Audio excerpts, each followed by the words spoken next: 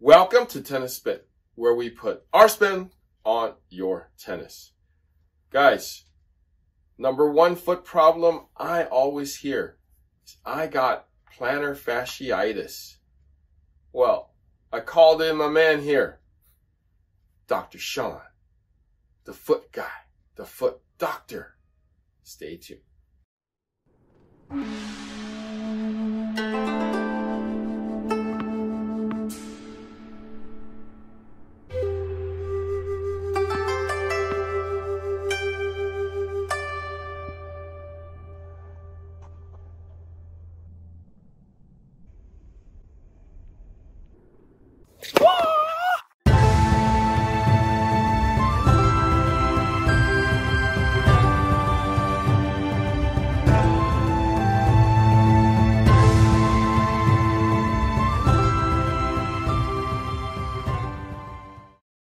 All right, guys, so we got Dr. Sean in the house.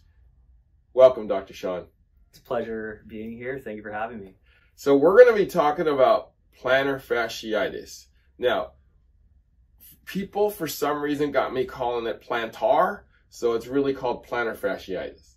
The technical name, yes. Okay. Yes. I don't know where people get plantar from. Yeah. Like it's so plantar fasciitis is the problem, okay? Mm-hmm. So what are the causes of plantar fasciitis? So when it comes to the word plantar, I mean, that's part of the name is correct because it's addressing the bottom of the foot or plantar surface of the foot. Plantar fasciitis is an overuse injury, basically stress to the insertion point of fascia or tissue that inserts on a certain part of your heel bone known as the calcaneus. Particularly at one of the insertion points on the heel. And then you have the fasciitis aspect, which is an inflammation of the tissue. Anytime you have inflammation, you're going to get pain. Mm-hmm. So when it comes to plantar fasciitis, it's usually an overuse or overuse type injury with repetitive microtrauma to that area where it inserts, causing pain and discomfort. So basically, typical tennis player stopping and going. Mm-hmm. Probably got some old shoes. Oh yeah. Right? Mm-hmm. And overuse of that particular part of the back near the heel, mm-hmm. right? And obviously no cushion. I mean, I want to emphasize old shoes, right? Are those pretty much the causes of it? You could have old shoes, incorrect shoes, shoes with support that isn't ideal for your foot type or foot shape that could contribute to it. So a couple of factors you could do to control those variables to help reduce pain is shoe wear. So, I mean, it's a great, I guess, variable to bring up is the shoes. I want to say 20 to 30% of the people out there are probably using the wrong shoes. Running shoes, could that be a factor? Absolutely. I think running shoes aren't necessarily designed for tennis. Tennis is a sport where you're going to be running a lot, moving side to side, front and back. And a tennis shoe, a training shoe or a gym shoe isn't necessarily made for that. So it's going to be more flexible than, let's say, a more stable, rigid shoe. So all that stress you're putting from moving is going directly to your foot as opposed to being blocked by the shoe. So if I could grab a shoe here to show you kind of a visual example of what I'm talking about. We have this shoe. It's a very supportive, rigid shoe. And for plantar fasciitis, we like to go as surgeons from a more conservative treatment option to surgical. So the last thing we would want to do for something like plantar fasciitis is resort to surgery, because plantar fasciitis is something that you could treat with conservative treatment options or options that don't involve surgery. And some of the conservative treatment options that we can modify are shoe wear. So we have shoes that are going to be better for patients or players with plantar fasciitis, and that's something we call like a rigid shoe. So anytime you pick up a shoe, you want to do the twist test. So if you want to do the twist test, just grab the shoe and you try to bend it. And if it's not bending, you can see here, that means it's going to stop a lot of rotational forces and flexible forces that would go directly to your foot. So imagine if your foot was like twisting around and not being prevented with the rigid shoe, then that's going to contribute to stress on the plantar fascia, which would give you plantar fasciitis type pain. The next thing, you want to look for a shoe that bends only one spot. So something like this is great. It's going to bend at the metatarsal phalangeal joints, mainly where your foot's supposed to bend. Let's say if it was a shoe that wasn't as rigid, it would bend like, let's say here. I mean, that's just going to, it's unnatural for the foot to bend that way, so it will create pain. And particularly it could cause pain where the plantar fascia inserts on the calcaneus or the heel. So always want a shoe that's rigid and you want it to bend in one spot. Shoes also tennis shoes are also made with a very bulky or robust heel. And that is important when it comes to plantar fasciitis because it's mainly localized in the heel. So when you walk and run, your actual gait cycle or how you walk is initiated by the heel hitting the ground first. So the heel is a very important part of initiating your step. So you want to have cushioning there, and that will prevent a lot of micro trauma from hitting your heel bone, and then hitting or causing micro tears in the insertion, which could lead to plantar fasciitis. I've heard a lot of people recommend like the stiffest or stiffer shoe possible to alleviate the problem. Is that a good solution? I think so. I think for a patient or a player who comes with plantar fasciitis, I think a more stable shoe is the optimal choice, because you want your shoe to protect you from all the wear and tear and unnatural motions and bending that something like tennis could cause when you take steps, to hit ground strokes, overhead serves, things like that, again, to drop shots. So you want your shoe to protect your foot. I get a stiffer shoe, and let's say a month later, 2 months later, it doesn't work. What's the next treatment? The next thing you could adjust is the support of your foot within the shoe. So when it comes to shoes, when you buy them, they all come with their own insert. And you could always, the great thing about the shoes is you could always just take out the old insert, and then you could purchase an over-the-counter orthotic, which is going to be a little bit more supportive of your foot. So if you look at, a standard insole of a shoe, you could see it's very flexible, very kind of elastic. So this, from a cushion standpoint, it's good, but it's not going to really protect you from torsional forces. And then also arch support's huge too. Your foot itself, all feet have arches. So let's say if I had a high arched foot, I mean, this isn't really going to support my arch as well as an over-the-counter type orthotic. So if I were to compare it to something like this, you have an arch that is pretty hard and solid, and it's not going to twist. So this is going to help support my arch when I'm pounding against the ground, I run or walk and whatnot. So that it will also alleviate some of the stress on the arch, which would help you with the plantar fasciitis type pain. Another aspect of an over-the-counter orthotic is they have soft spots in them for your heel too. This, as you can see, has this kind of gel cushion, which is great to absorb impact. And also you have a nice deep heel cup, which will support the heel from moving around too much within the shoe. I recommend with any shoe to consider an over-the-counter orthotic to insert and replace with the current ones. But the key is you got to take out the old one and put the new one in. You can't have them both, or else that's just too much. People do that. That's too much area in the shoe, and it will cause your foot to kind of be cramped in the shoe, which isn't the best, most comfortable scenario for playing tennis. Right, and you said the heel lifts or the heel cushions help too. Another thing you could do for plantar fasciitis is heel cushions. Heel cushions help absorb impact from your foot hitting the ground.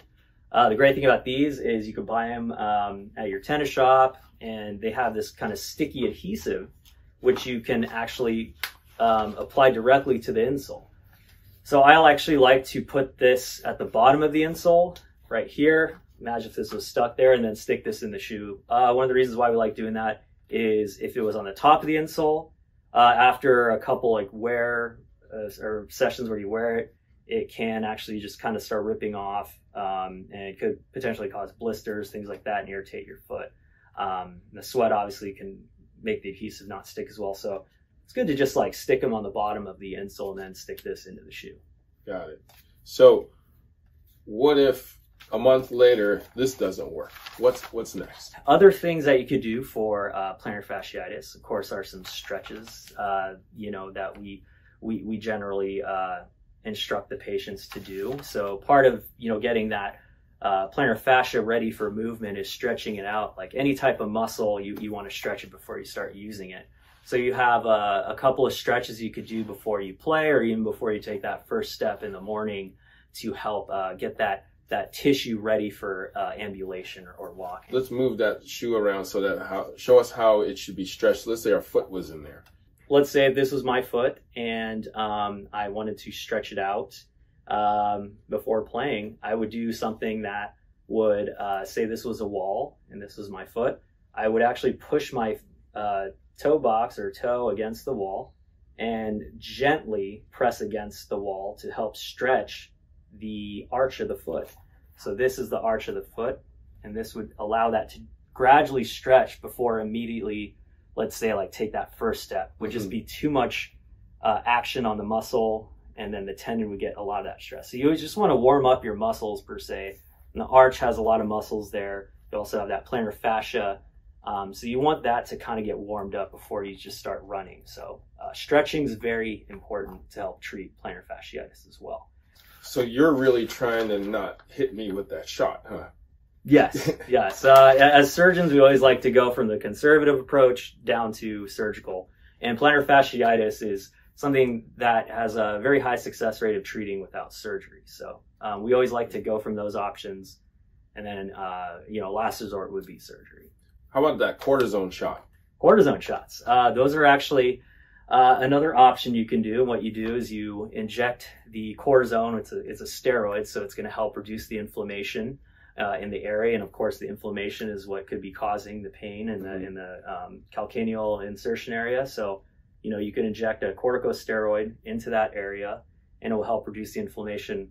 One of the things about corticosteroids is you can only get so many shots, and then some like to say it's more of like a Band-Aid, so to speak. It's not really going to help you long term. So that would be the next step. And I have seen a lot of patients have good treatment outcomes with the shot. But I mean, you can only get a certain number of them within a year. And then obviously, when you're injecting something like a corticosteroid, it's not as easy to do, obviously, to get access to that as something, let's say, like adjusting your inserts in shoe. So it's always best to modify what you can first before getting to that point. And then after that is surgery? I mean, if the shots don't work, there's other treatment options. There's like PRP, which is taking platelets and then creating like you centrifuge them, and then it makes them more concentrated, and then you inject those into the area, and that of course would create a better healing environment for the inflamed tissue. Of course, there's also arthroscopic surgery, where you make tiny incisions and then you kind of cut away all the frayed areas of the tendon insertion. And then there's open procedures where you make a larger incision and you address the plantar fascia that way. Now, of course, these are all kind of last resort, and a lot of plantar fasciitis patients can get optimal treatment just by conservative measures. I found a little bit of success taking like a Theragun and putting it in the area and just kind of like letting it like do its thing. Is that okay, or is that something you would recommend? Yeah, I mean, that kind of falls in the category of massaging your foot, which is another treatment option for plantar fasciitis. And what that would do is kind of massage the tissue a bit. I wouldn't see an issue with that as long as it's not too hard or like mimicking, like, let's say, the ground where you just kind of bash it against the ground. Oh, right. I mean, another treatment option is massaging the arch of your foot with even a tennis ball or frozen water ball, and that kind of falls into the category of like the massages. And I think the Theragun is something that would fall into that same category. Obviously, you don't want the force of that. I'm not too familiar with these Theraguns, but you don't want it to be too violent. Otherwise, you're kind of creating the problem. So I've heard of the ice in the water bottle thing rolling, which I've heard of a lot of doctors tell their patients, and then they in turn tell me. Mm-hmm. But I've also heard a conflict in which you just addressed it. You don't want more trauma on your trauma, right? Right. So obviously it's like a gentle pressure when you're rolling, let's say, a tennis ball or the water bottle that was in the freezer. Out of 100 patients that you see, what percentage basically gets to the shot and to the surgery? Like that you could just, right here. Usually it's more of like a later resort type thing with the shot. So, I mean, it's a very low percentage, actually. We have a lot of success treating plantar fasciitis with supportive shoe wear, custom orthotics, over-the-counter orthotics, and heel cushions, believe it or not. Oh. So I would say it's on this lower end of the percentages that, you would have to resort to the shot. Got it. Mm-hmm. That's great. Mm-hmm. Like I've had a question that I've always wanted to ask a foot guy, and I keep forgetting to ask, but I'll ask now. So when I sleep, mm-hmm. For some reason, when my comforter hits my foot, I do this. Yeah. I do this. Mm-hmm. And then I feel like my plantar actually gets affected from that. Mm-hmm. Is that a cause? Absolutely. So one of the other treatments you could do for plantar fasciitis is something called a night splint. So what is going on when that's happening, when the sheets hit your top of your foot, you're actually plantar flexing your foot. Therefore, the tendon in your, or the fascia in the arch of your foot is always kind of in a lax position. Because if you think of it like a rubber band, it would be a rubber band that's not pulled tight. It's more flexy or elastic per se. So then when you take that first step in the morning, the plantar fascia is in a relaxed position most of the mm-hmm. night, like what 6 to 8 hours of sleep we get. Mm-hmm. Exactly. And then when you take that first step in the morning, it just immediately stretches. Mm-hmm. And then where it attaches, particularly on the calcaneus or heel bone, that area gets stressed the most. So what you can do is get a night splint. I don't know if they sell these over the counter. They possibly do, but it will keep your foot in a dorsiflex position. If my hand was a foot, it would keep it like this, therefore keeping this plantar fascia kind of in a position where it's ready to ambulate.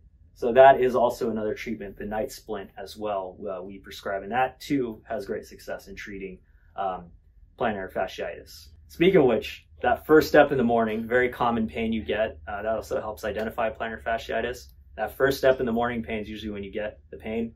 So what we also recommend doing is just kind of like a light, motion to your foot with, dorsiflexion, plantar flexion, before you even take that first step, curling your toes, extending your toes, just getting that arch just ready to walk. And it only takes 10, 15 seconds to do before you take that first step. So stretch it out before you put your foot in the ground. Yeah. Also, barefoot walking in the home can also contribute to plantar fasciitis because your foot's directly hitting the ground as opposed to something like a slip-on shoe per se, which would help create some cushioning between your foot and the ground. Like a house, kind of slip-on shoe, a slide, or even Crocs are great treatment modalities for plantar fasciitis to allow you to have some type of cushioning in the house. I know a lot of people work from home now too, so they're walking, without shoes indoors. So something that will give you some padding is also another option you could do in the house. You just brought up a good point. Mm-hmm. Actually, most people say if you have plantar, don't walk around the house or don't walk around in bare feet. Mm-hmm. That's true. I believe so, because you're creating an environment for your foot where it's getting that direct force from the ground, and there's no barrier. So the shoe itself that you would wear would get most of that impact and also support your foot. So I think, you're getting more of abundance of plantar fasciitis because there's more people working from home. And, when you're at home, you generally don't need to have shoes on for the most part. So, we always recommend something like a slip-on shoe of some sort that you could wear inside to help give you some degree of support and cushioning. That's great. Thank you for the advice. So, guys, before you get poked by the cortisone shot or get cut by some kind of surgery, right? Consider what Dr. Sean just talked about, because usually a very small number of you will get to that point. I want to thank Dr. Sean Steenburgh for hanging out with me today. and showing us the way with plantar fasciitis. Dr. Sean, where can we find you? You could always just find me online, or you could, message me on my Instagram or send me an email. I'd be more than happy to answer any questions in regards to, some of the subjects we talked here, or just overall questions about podiatry. Podiatrist by trade, and hey, he can fix your feet, because we all know tennis players got the ugliest feet in the world. I would know.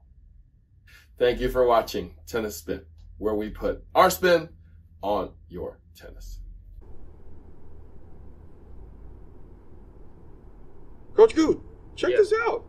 Swing Vision got new commercial out. Oh. Check out his James Blake and Roddick. Oh my God. He's still playing? I mean, he's still playing. Whoa. Whoa. What? Dude. That's damn fast. I can do it.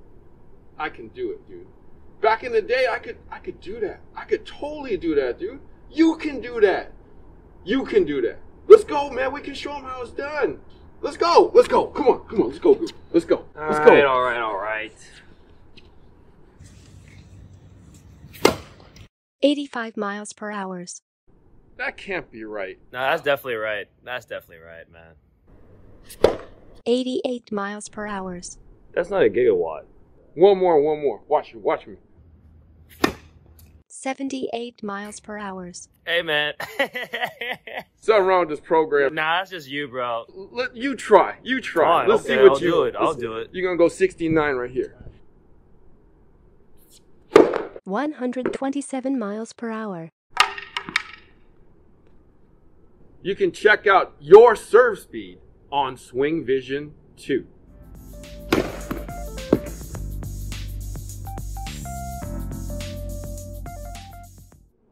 Doc, we got an issue.